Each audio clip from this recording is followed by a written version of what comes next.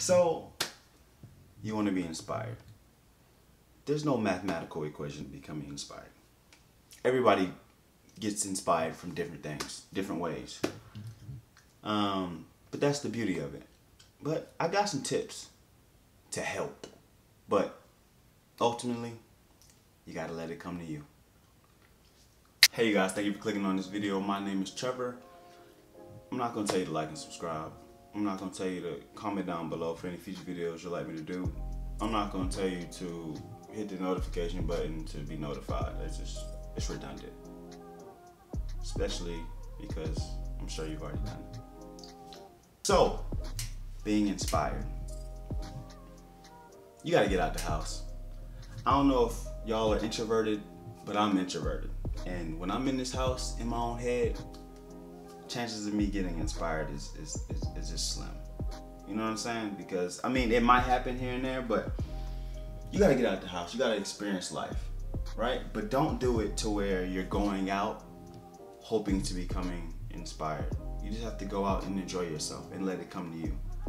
I'm telling you, the most inspired I've been is when I've just been chilling, going out somewhere, not even thinking about it, and it just comes to me.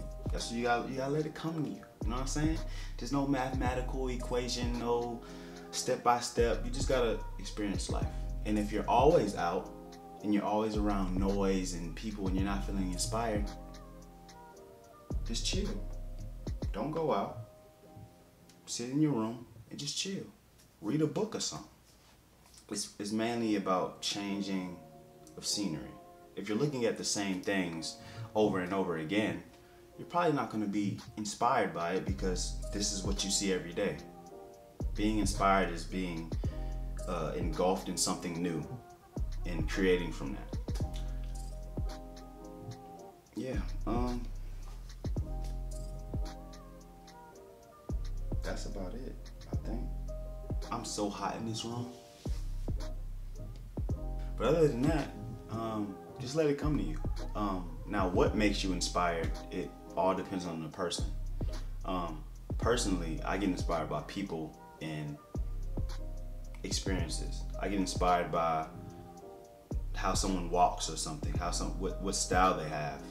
That's what inspires me. So, but really, it can be from anything. I find myself being inspired by stuff I never thought. I got inspired from watching someone blacksmith. So it's like anything. But thank you guys for watching. I hope you enjoyed this video. I was about to tell y'all to like and subscribe, but I'm not doing that because you've already done it. But yeah, I'll see you guys in the next one. Peace.